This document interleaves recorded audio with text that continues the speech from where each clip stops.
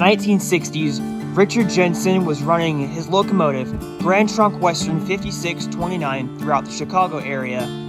5629 gained the attention of Southern Railway President W. Graham Claytor and Master Mechanic of Steam Bill Purdy. The two arranged a meeting with Jensen to buy the locomotive and cosmetically alter her into a Southern Railway PS4 Pacific.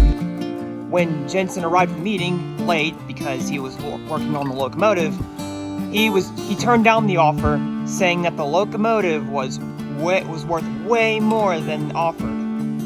However, we all know what would happen in 5629, as she would be tragically scrapped in 1987 by Metro. But what if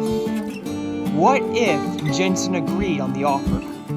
Today, Tennessee Valley Rail Fanner brings that fantasy to life.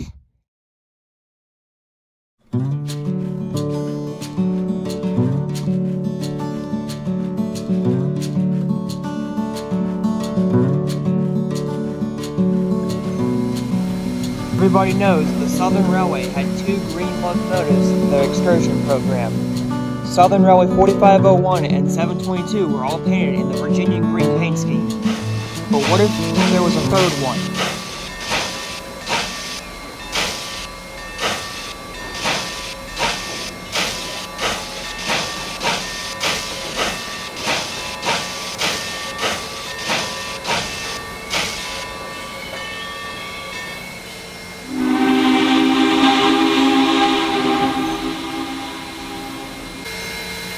Say hello to Southern Railway 5629.